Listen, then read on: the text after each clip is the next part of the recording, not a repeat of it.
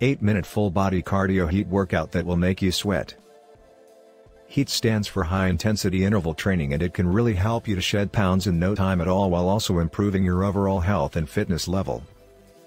This 8-minute full-body HIIT workout will get your heart rate up and make you feel the burn, all while getting some great cardio in.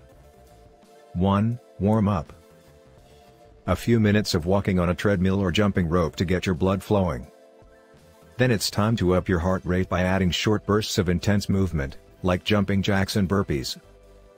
The faster you move, and the more high-intensity movements you include in your routine, says Bombaziero, the more calories you'll burn. Try these super hard exercises that will torch fat. 2. Fast walk.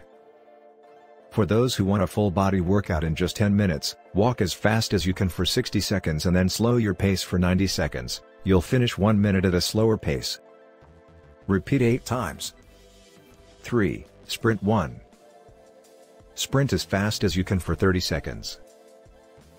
While sprinting, raise your arms above your head like you're in a crouching position. Then, slow back down and move to start your next set. Aim for 5 sets of 30-second sprints.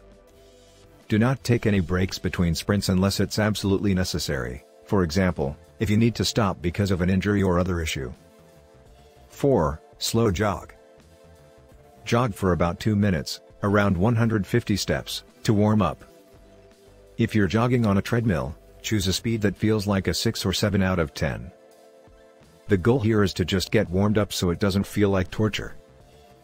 5. Walk back to starting position and then repeat sprints 1 through 4, with no rest in between each sprint until you are finished with sprint number 6.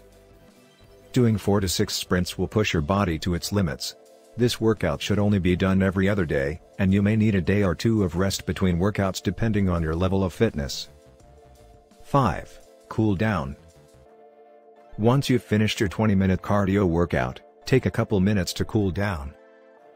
Walk around, gently stretch, go for a jog in place or do some jumping jacks and/or windmills until your heart rate slows to its resting rate. Avoid strenuous activities post-workout that could tire you out or add stress to your body. Subscribe the channel.